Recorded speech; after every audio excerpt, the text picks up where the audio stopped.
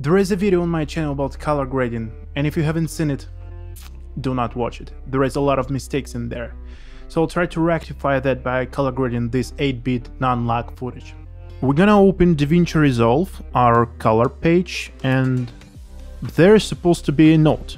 If you cannot find one, just press Alt-S and there it is. We're going to rename it.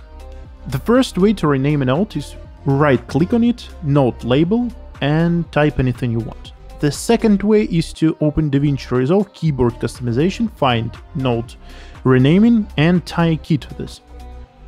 I already did this, and F1 I have for renaming note. Let's call it exposure, okay?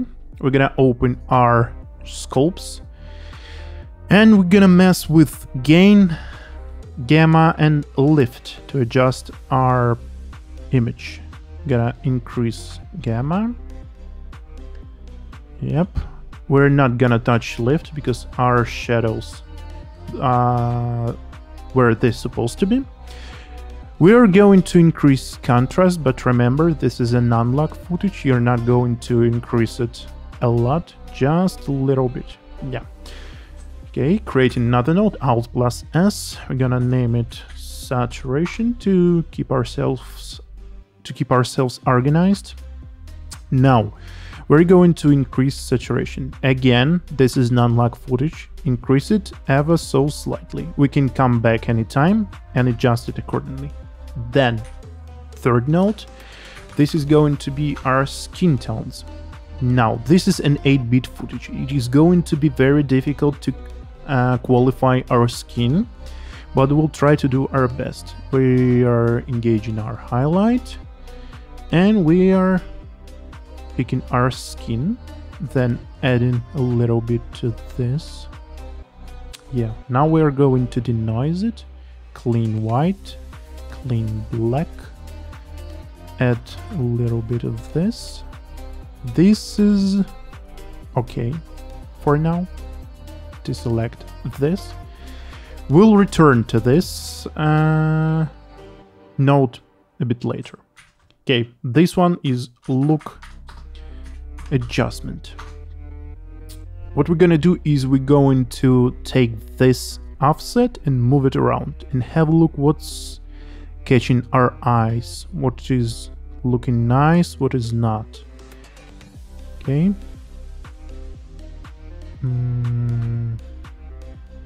This looks kinda interesting. Okay, let's leave it here. But notice we are affecting our skin tones.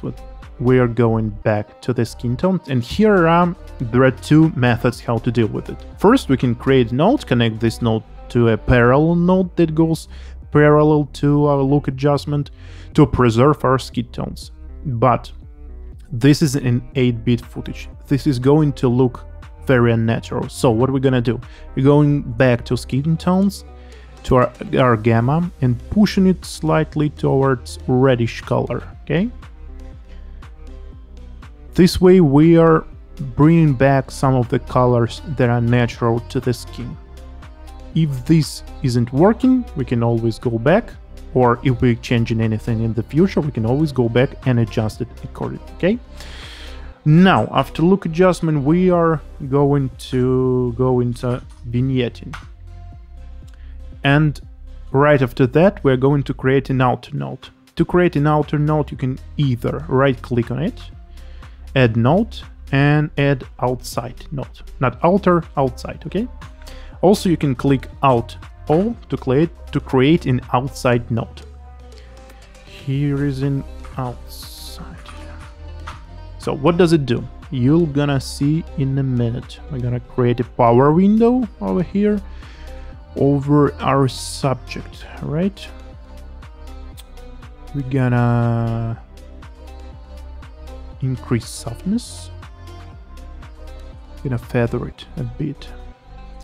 Now, what are we gonna do? We're going to vignette, change into editable splines, and we're gonna increase the emphasis on our subject ever so slightly, okay? Now we disengage our editable splines, go into outside node and reducing everything that is around. Not very drastically, but just ever so slightly to make it look prettier. Okay. Now next node is our global adjustment. This is going to be used to adjust anything we want in this picture and also to clean our shadows. I used to show that I clean my shadows by using this limiter versus saturation, by creating this and cleaning shadows. But there is a big drawback. We are reducing saturation in our shadows. We do not want to do this.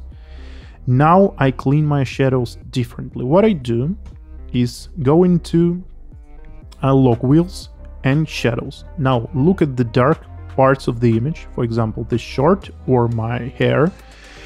We are going to push an opposite color to make it neutral but as saturated as it was before. So it is kind of bluish. We are going to push a little bit of red, the opposite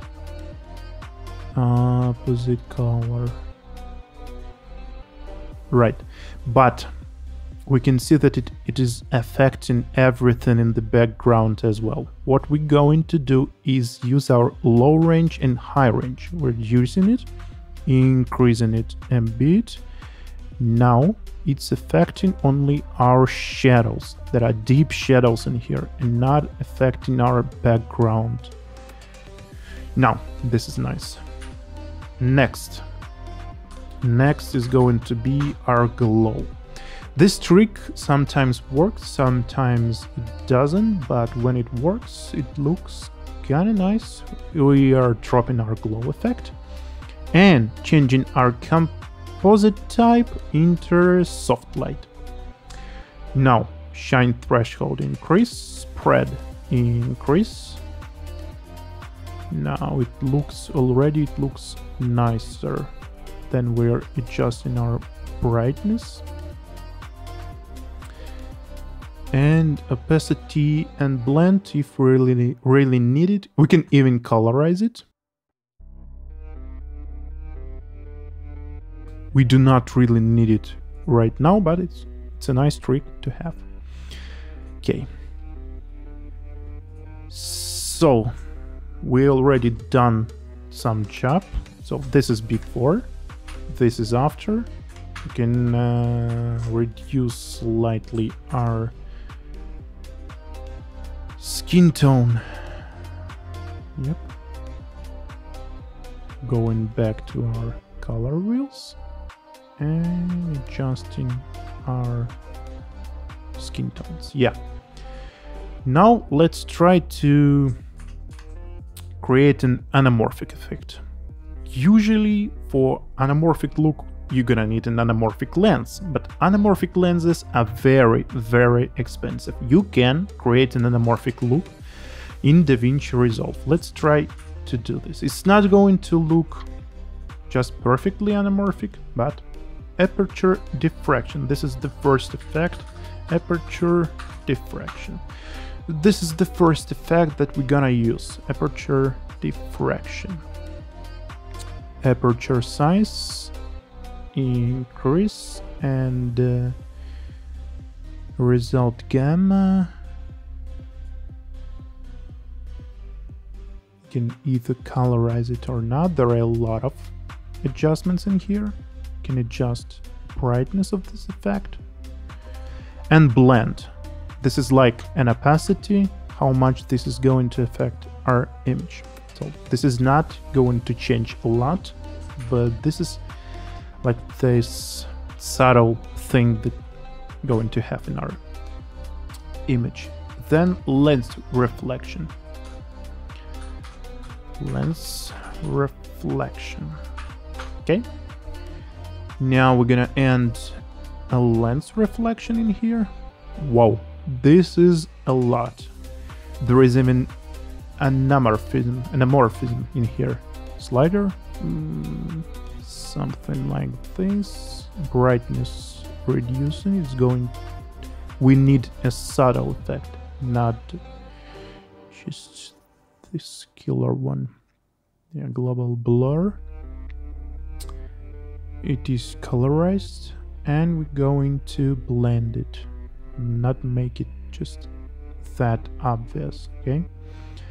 And then the last node is going to go for light rays, okay?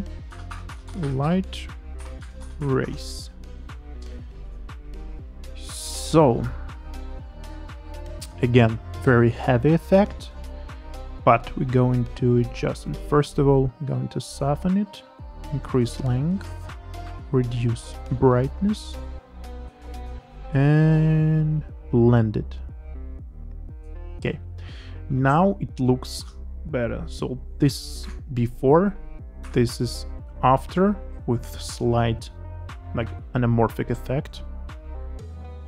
You can tweak this image and play with it as much as you want, but this is basically how it's done. We may have done some mistakes, but definitely less than in the previous video. See ya!